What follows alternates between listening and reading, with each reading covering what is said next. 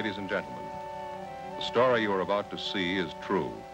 The names have been changed to protect the innocent.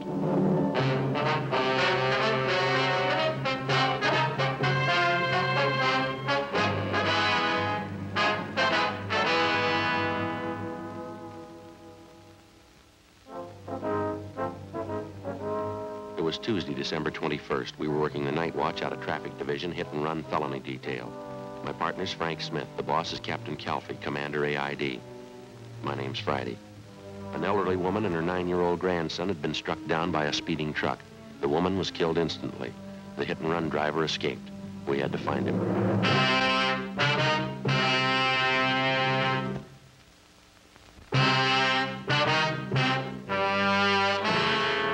We'd like to talk to you for a minute if we could. Well, fine. Would you like to step inside? Yes, ma'am. Thank you.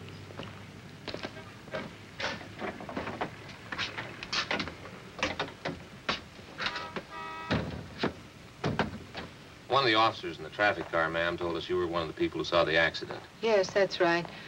Terrible thing. It was an old lady and her grandson, you know. Yes, ma'am. There's a few questions we'd like to ask you. It won't take us very long here. Did anybody get the license number, do you know, officer?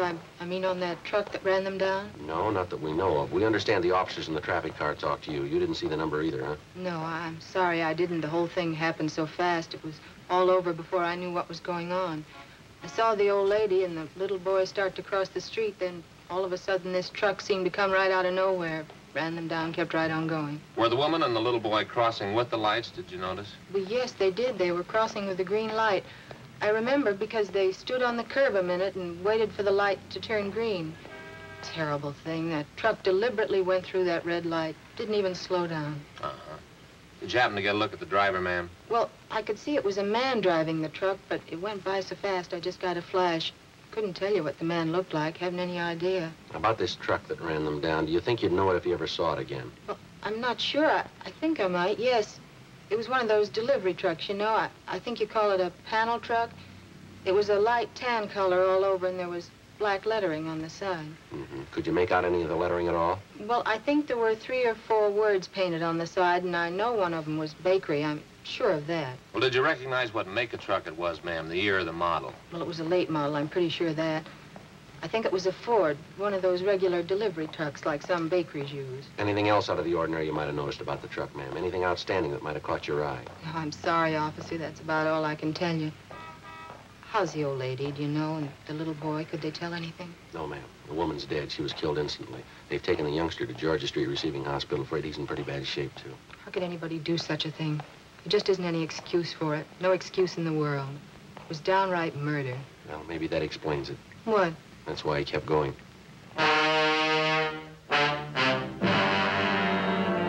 11:35 p.m. Frank and I finished interviewing the cashier in the theater box office, and then we called the office and had them get out a supplementary broadcast and an APB on the description of the hit-and-run vehicle. We went back across the street to the scene of the accident where the officers in the T-car, along with the crew from the crime lab, were finishing up their preliminary investigation. We interviewed 2 more witnesses to the hit-and-run accident, but they were unable to tell us anything that we didn't already know. When we got back to the office, we put in a call to Georgia Street Receiving Hospital, where they told us that the 9-year-old boy struck down by the hit-and-run driver was still in critical condition. The husband of the 64-year-old woman who'd been killed instantly was brought downtown to the morgue, where he identified the body. The next morning, we got out a special bulletin to all garages, auto repair, and paint shops throughout the city to be on the lookout for a late model tan panel truck, black lettering on the sides, with damage to the front end. 8:30 a.m. Frank checked with communications. It was Doc Hall at Georgia Street. I asked him about the boy. The old lady's grandson, how's he doing? Pretty much the same. Condition critical, that's all they'll tell you. That's a lousy shame.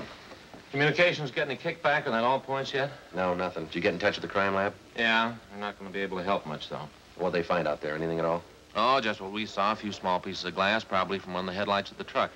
They don't think they're going to be able to do much with them, though. Not enough to go on. And that's the only physical evidence they got, huh? That's all. Might be able to tie it down a little tighter if we could find that panel. Yeah. Did you start checking on that bakery truck angle yet? Yeah, McGowan and I called every bakery in town. Got it pretty well narrowed down. There are only 2 companies that use tan late model panels for delivery trucks. Yeah. Only one of them uses black lettering on the sides of the trucks. Other companies says they use red lettering. Which one has the black? Well, I got it right here. A Nielsen Wholesale Bakery. They got a fleet of 173 trucks, all the same. Tan color, black lettering on both sides, late model Ford delivery trucks. Mm-hmm. They tell you whether or not any of their drivers could have been making deliveries at that time of night, 10:30, 11 o'clock? Yeah, there are about a dozen of them out on deliveries. More of them to account for than that, though. How do you mean? Well, all their drivers are allowed to take the trucks home with them when they're off duty if they want to. I'm afraid it's going to mean checking out every one of them, Joe. Well, we might as well get moving on it. They're going to give us some kind of a list to work with? Yeah, got it all set up with them. I'll get it. Accident investigation, Smith. Oh, yeah, Don. He did, huh? Mm-hmm. Okay, thanks for calling. Yeah, Doc. It's a rotten deal. Why, what's the matter? The young kid, the grandson. Yeah. Just died.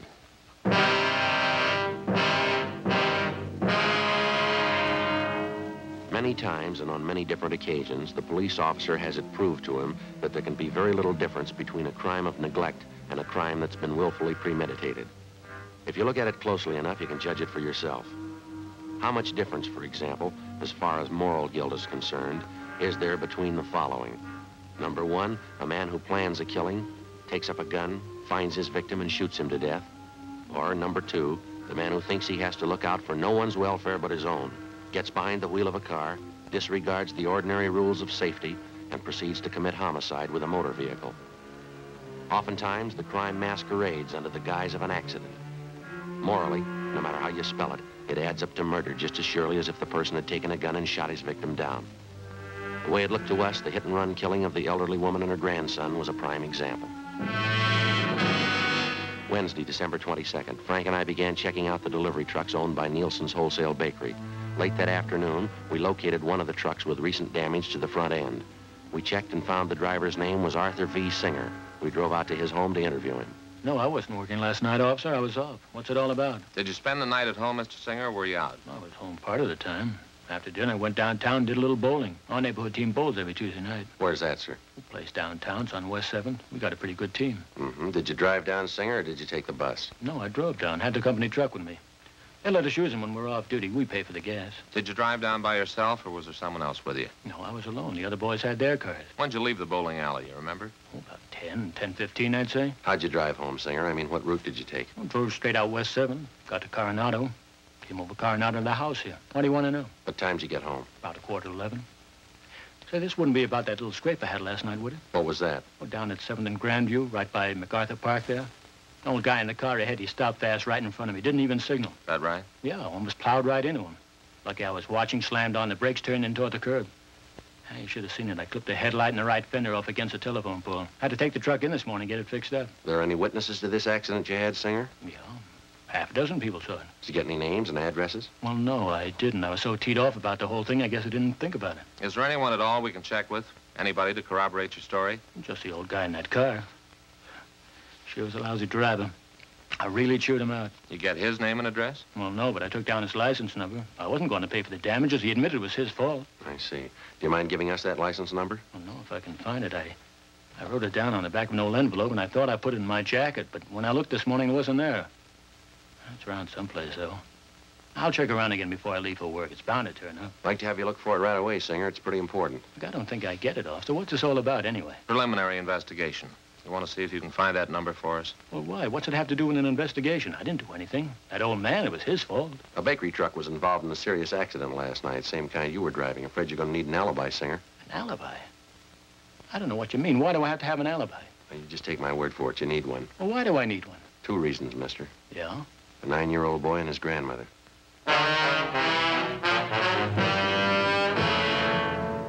We continued questioning the suspect, Arthur Singer, but he denied any knowledge of the hit-and-run accident the night before at the intersection of Drexel and Pico Boulevard. We stayed with him while he searched his home for the license number of the car, which he said caused him to have his accident the night before. After half an hour of looking, he came up with a number scribbled on a scrap of paper which he'd found under the scarf on the dresser. We put in a call to our DMV, and they came back with the information that the license number was registered to a Mr. Thomas Foley on Lancashire Boulevard. We drove to the address to check with Mr. Foley, but there was nobody home. We left our card along with a message to contact us as soon as possible. 4:15 p.m., Frank and I got back to the office. At 4:35, Mr. Foley returned our call. Oh, yes, sir, that's right. Oh, I see. What time was that? Do you remember? Uh-huh. Well, all right, Mr. Foley. Thanks very much. Yeah, we may be contacting you later. Right. Thanks a lot. Goodbye. Yeah? I thought this was starting out too easy. What'd he say? Apparently, this Arthur Singer's telling us the truth. Mr. Foley says he did have a little scrape with the bakery truck last night. He described Singer as the driver of the truck. How about the location? Foley pretty sure about that, is he? Grandview and West 7th. Says it happened about 10:35 last night. That puts Singer about 3 miles from the scene of the hit and run. It's impossible, Joe. If this Mr. Foley's right, Singer couldn't have done it. Wasn't anywhere near the accident. I thought sure he was it, didn't you? Well, we can drive out and double-check it with Foley. I can't think of any reason why I should lie about it, can you? I get it.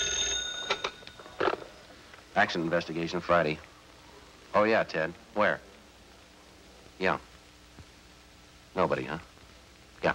You bet. Right away. Thank you. Well, it's moving fast. Good piece of luck. Who was it? Ted Zimmerman. He and McClendon are down at the south end of town. Yeah. The hit-and-run truck. They think they found it.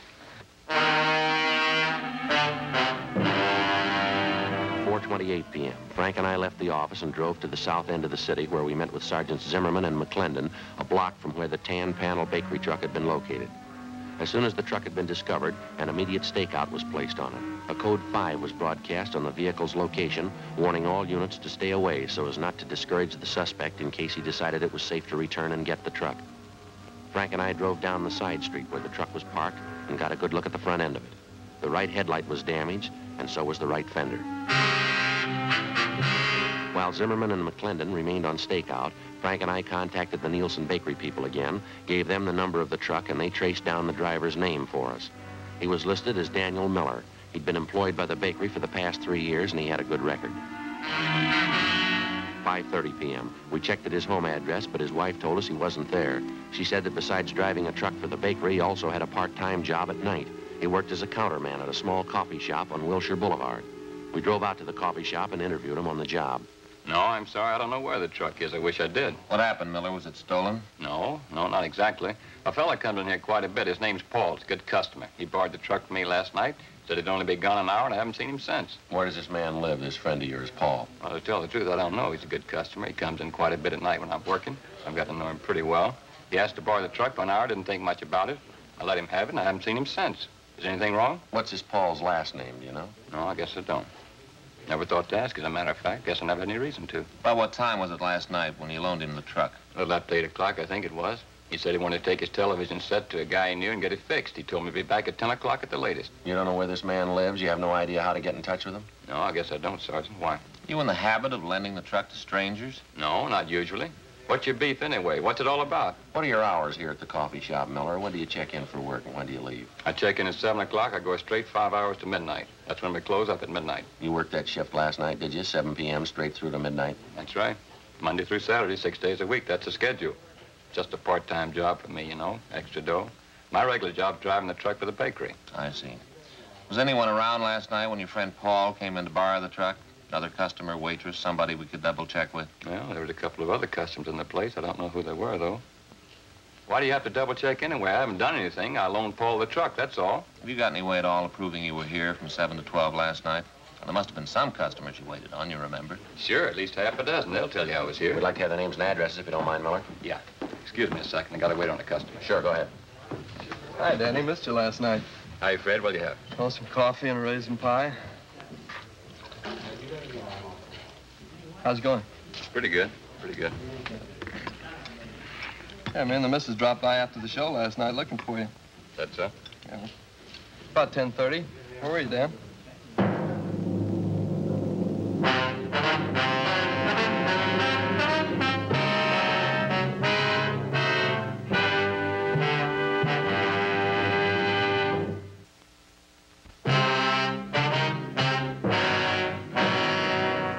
.15 p.m., Wednesday, December 22nd. We continued questioning the hit-and-run suspect, Daniel Miller, for a full hour, but he seemed to be unable to account for his time the previous night. His first story was that he'd been on duty behind the counter in the coffee shop without a break between the hours of 7 p.m. and midnight. Then, after the customer entered and disclosed that he was in the coffee shop at 10:30 the night before and that Miller was nowhere about, the suspect switched his story. He said he thought that he had left the coffee shop briefly for about 15 minutes between 10:30 and 10:45 p.m. to run down the street to a hotel to say goodbye to some friends of his who were leaving for New York. We checked the hotel, but they didn't know Miller, and they hadn't seen him the night before. They were sure of it. The questioning of the suspect continued, but he made little or no sense at all. Apparently, he was piling up lie after lie in an effort to cover his tracks before and after the hit-and-run murder the night before. 7:48 p.m., Frank and I pulled Miller off the job at the coffee shop and took him downtown to the office. I'm telling you it's the truth. I wasn't in that truck last night. I wasn't in an accident. I don't know what you're talking about. Then give us something to go on, Miller. You've handed us 3 different stories so far. Not one of them strong enough to hold water. I'm telling you the truth. What are you trying to hang this on me for? I didn't have a wreck and I didn't kill anybody. Why are you picking on me? Because you don't make sense, mister. You're trying to sell us a story and you haven't got an ounce of proof to back it up. That bakery truck you're responsible for is the same truck that killed that old woman and the little boy. Now, you either come up with a solid story we can check on or you're going to be resting your back in Maine jail. Listen, call Bill Jackson. He's a good customer. He was in last night, I think. He'll tell you. Go ahead and call him. He'll back up what I say. What's his number, do you know? Yeah, I got it right here in my wallet. Bill will tell you. Here it is.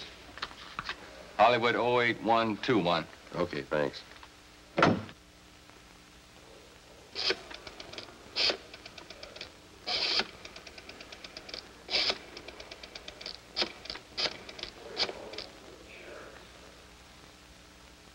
William Jackson there, please? Yes, ma'am, it's important. All right. Yeah, so, well, all right, then. Will you have him call Michigan 5211? Yes, ma'am, that's right. That's extension 2885. Right, thank you. He's busy. He'll call back in a minute. He'll tell you the truth.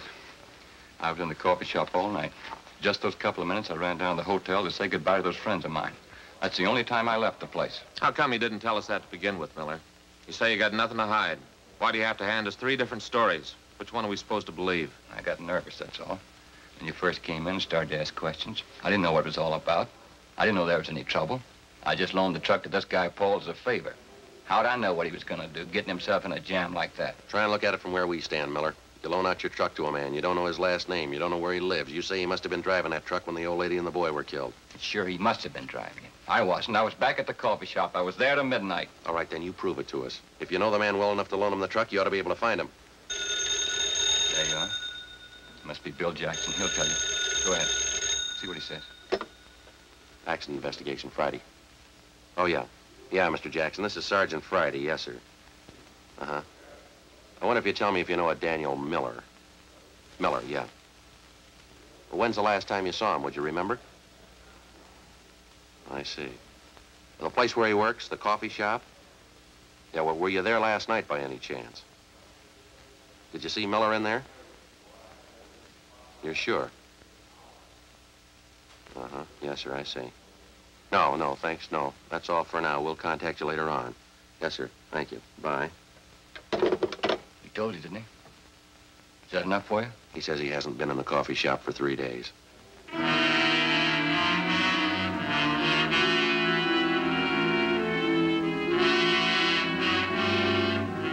9:45 p.m. Our interrogation of the hit-and-run suspect Daniel Miller went on.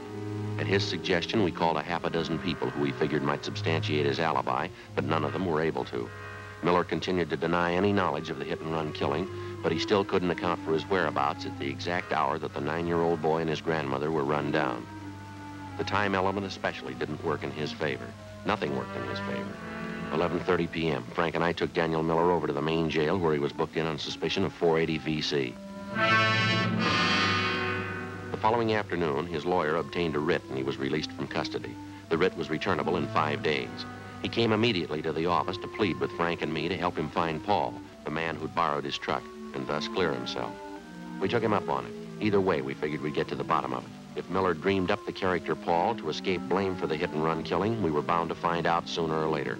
If Miller was telling the truth, and we had little reason to believe he was, and a man named Paul had borrowed the truck the night of the hit-and-run killing, we were bound to find that out, too.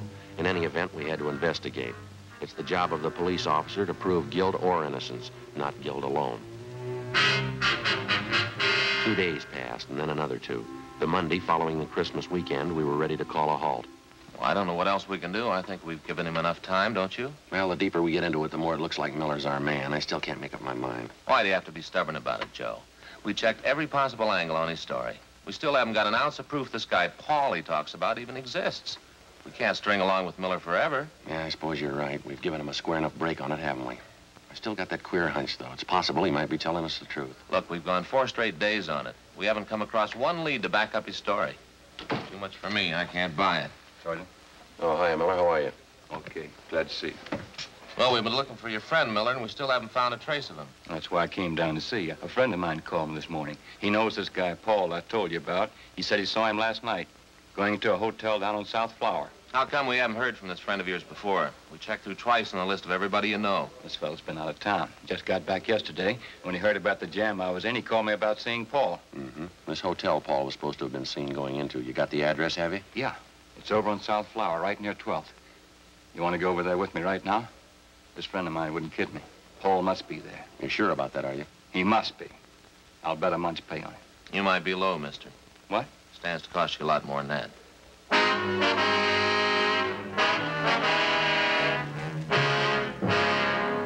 We went up to the 3rd floor to room 318, but the man registered as Paul Barton wasn't in.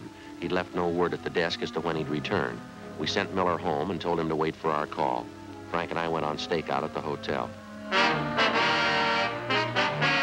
At 7:25 that night, Paul Barton returned to his room and we began questioning him. He showed no signs of being upset. His answers were quick, straightforward, and they seemed to make sense. The interview went on, a half hour, an hour, and Barton began to grow nervous. He contradicted himself. Big holes began to show up in his story as to how and where he'd spent his time the night of the hit-and-run killing.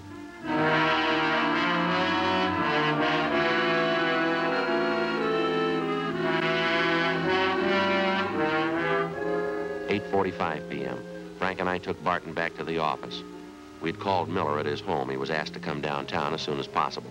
Meantime, we checked Paul Barton through R&I, and the questioning went on. You're a little mixed up about that, aren't you, Mr. Barton? I thought you said you went to that bar downtown about 10 p.m., and then you went to visit at your sister's house. Now you tell us you went to your sister's house first, then you went to the bar downtown. Now, which is it? That's getting a little high-handed, isn't it? Why do I have to account for my time to you? If it wasn't important, we wouldn't be asking you. I think you know that. I don't know anything of the kind. You're trying to take advantage of me. That's the only impression I get. I think I've answered enough of your questions. I'm going back to the hotel. Just a minute, Barton. One more thing. Yeah? The last time you were arrested for a traffic violation, you want to tell us what the charge was? What? I think you heard me. Well, that was a year ago. I was driving a little too fast going on Beverly Boulevard. What's that got to do with it? Our record bureau says the charge was drunk driving. Your license was revoked. Well, so what? I haven't been driving. I haven't been near a car. What about last Tuesday night? Huh? Last Tuesday night, you do any driving then? No, of course not. Sure about that, are you? You're not trapping me. I've answered all your questions. I'm getting out of here. Just stay put, mister. You're not going anyplace. All right, Frank, you want to check outside, see if they brought Miller in yet? Yeah, sure. You Thanks. can't keep me here. It's illegal. You got nothing to hold me on. Well, then you got nothing to worry about, have you? We got a guy by the name of Miller coming in. He says he thinks he knows you. Miller? I don't know any Miller.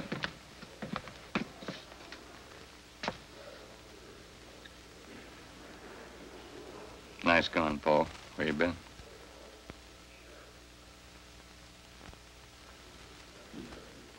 I said, where you been? What'd you do with the truck? Why, you two...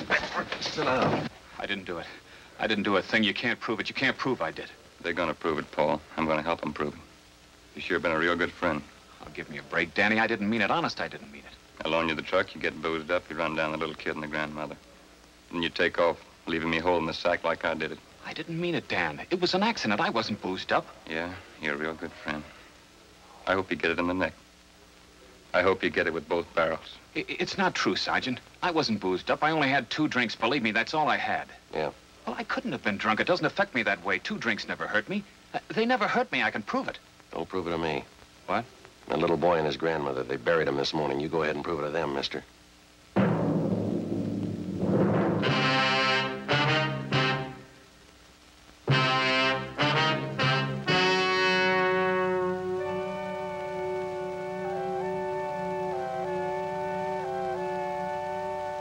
On February 28th, trial was held in Department 87, Superior Court of the State of California, in and for the County of Los Angeles. In a moment, the results of that trial.